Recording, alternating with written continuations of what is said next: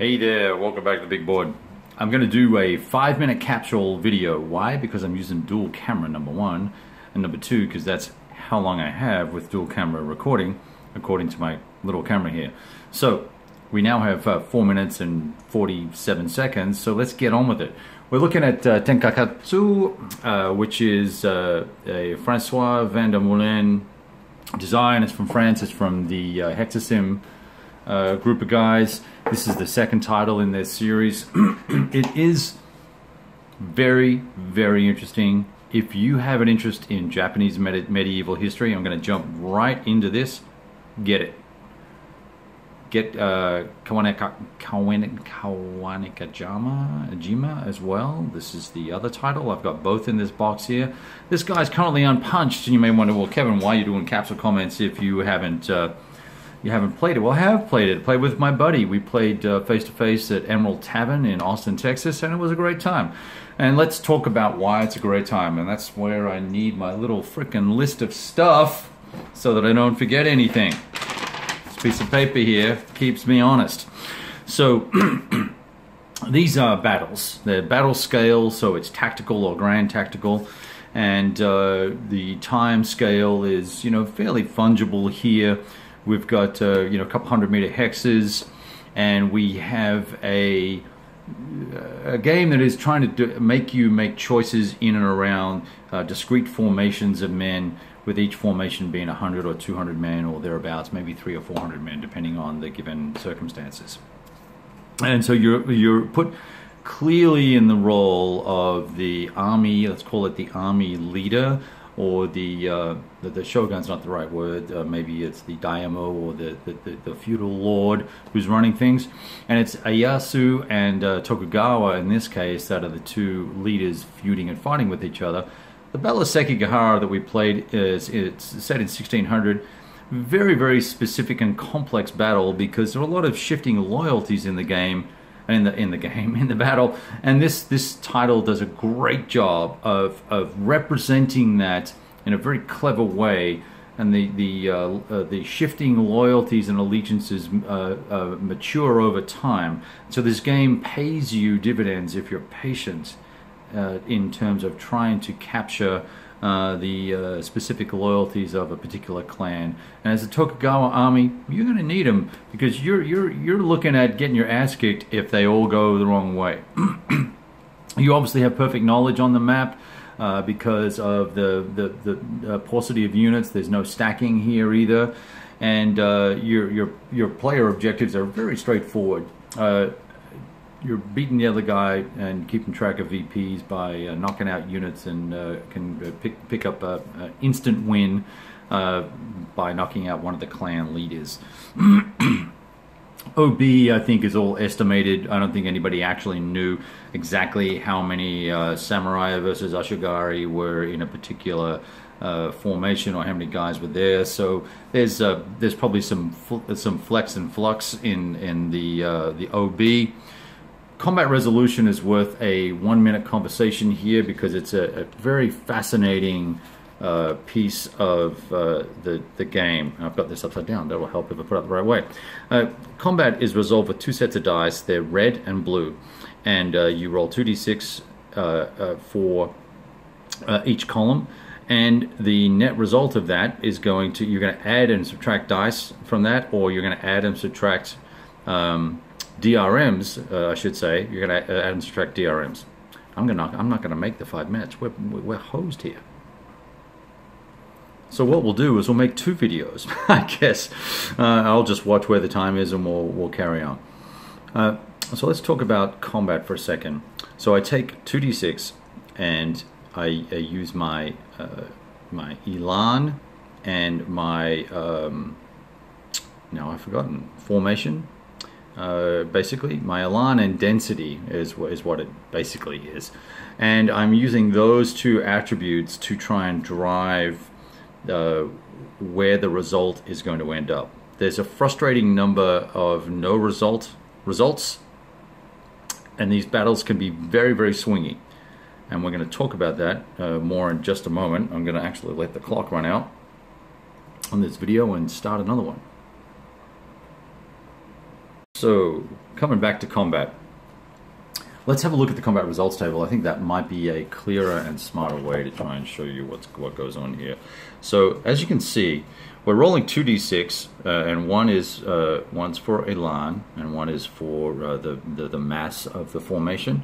And what we have here is we're intersecting the two die rolls, and we're then achieving results that are bad for the attacker, good for the bad for the defender, and mutually destructive in the middle here.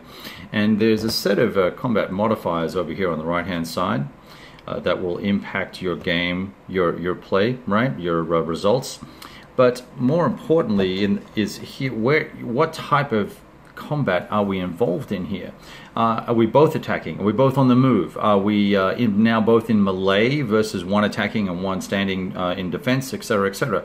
And this elan and mass is the driving factor for these combat results. So we must have had 50 or 60 combats, and I would say at least half of them would end up being a no result. And at first that can be very frustrating, but when you start to understand what's going on with the battle, that once you're actually in this thing, you're in and fighting, you're going to have a hard time pulling your guys back out of the battle and you know, recovering them, or taking away damage from them, or whatever the case may be.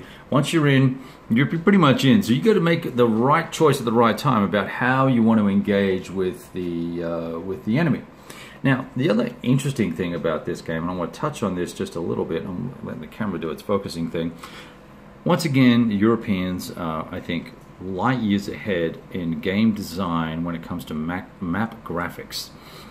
They're using the hex sides to denote what type of terrain you're in and what the cost is going to be. So if the terrain has a gap, the hex side has a gap in it, it has one cost. If it has a full bar across it for the hex side, it has a different cost.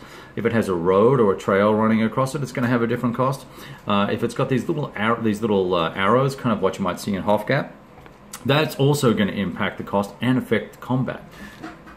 Fantastic, because now we don't have to clutter the map up with hill and dale and valleys and ridges and specific bits and pieces and terrain charts that I've got to go looking up the whole time. I can look at the map, look at the hex side, and go, oh, that's going to cost me 1 movement point. No, oh, that one was going to cost me 1.5 or 2 or whatever the case may be. Perfect, fantastic. Beautiful artwork on these maps, beautiful counters. So I'm kind of raving about this game a little bit, and I've only played it once.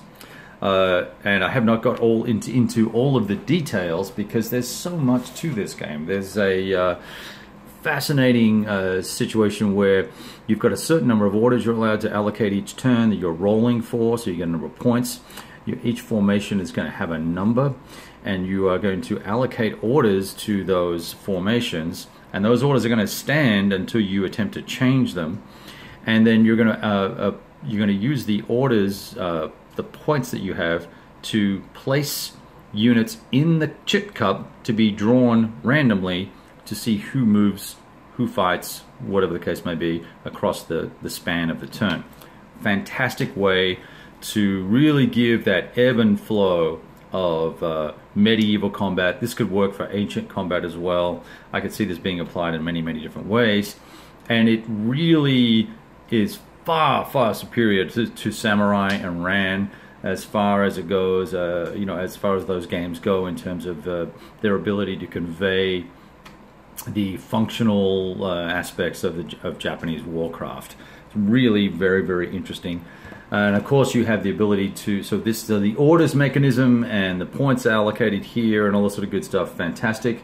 And then you have this lots of neat little tuned in Japanese cultural things where we're dealing with samurai heroes coming out as a formation is about to collapse, and that's going to spur on guys or limit guys or get guys to rally around the samurai. Lots and lots of really good stuff going on here in these games. I highly encourage you to explore the historical narrative with these. Lots of replay value with these games too, I think. With this, there's 4 battles, I think, or 3 battles in this particular title. Going to take a little while to play until you get the hang of it, but enjoy, right? Take your time and embrace it. And while you're embracing it, you should also be looking at just when you set these games up. When these units are placed on the map, and you're looking at the mons for the different clans, and you're assessing what you're going to do, you are, for me anyway, immediately transported deeply into the period. There's another layer to this game as well, which is more optional, where you can choose a style of attack. There's a whole range of attacks that you can look at that give you a specific set and sequence of orders that are going to be executed, and but they have to be activated. You know, I forget the names of them all, but it's the long snake or the drunken monkey or whatever the case may be. You're looking at choosing these specific formations. I'm trying to find some of the names here now, but those names are going to drive. They're going to drive the narrative of the battle even further, because if you choose the wrong formation type and it doesn't activate at the right time, you know, you're in a world of hurt. And if your competitor or opponent has chosen a better attack or defense to counter what you may do, then you're in for interesting times, as the Chinese would say. So the only downside to this game is I found the rules modestly confusing. Only in that you need to be thoughtful. It's a game that will not be digested by just reading the rules. You're going to have to set some units up, go through the motions of playing a turn to understand why and how things work. You cannot, for me anyway, I could not grok what was going on with the rules here and how the different systems interrelated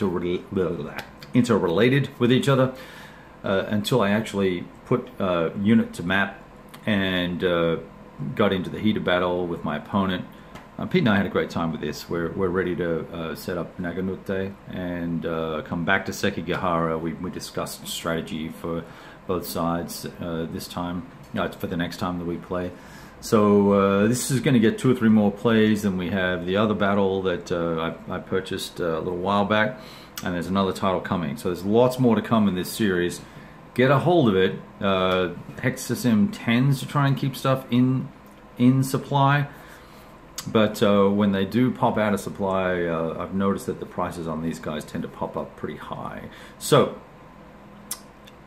one of the better games I've played this year, I gotta say, in terms of theme, history, unit, component quality, and rich gameplay. I would say right off the bat right now, this is probably my #1 game that I've played this year, based on the fact of one play. Right? Maybe I'll change that opinion after a couple more plays. You can only get beaten at this friggin' thing so many times, right? But besides that, I enjoyed myself. So hope you guys enjoyed a quick little look at this. It's not very often I give a glowing endorsement to a title, but this is an exceptional piece of design and very thoughtfully done, right down to the information counters. Right, you know, these represent damage here. So more damage, more blood strikes, right? Less damage. And you flip your unit over at a certain time, depending on what's going on in the game. These are your order chits here. Just beautifully and thoughtfully done. So fantastic job. Fantastic job. All right, that's all I got for you. Take care. Peace.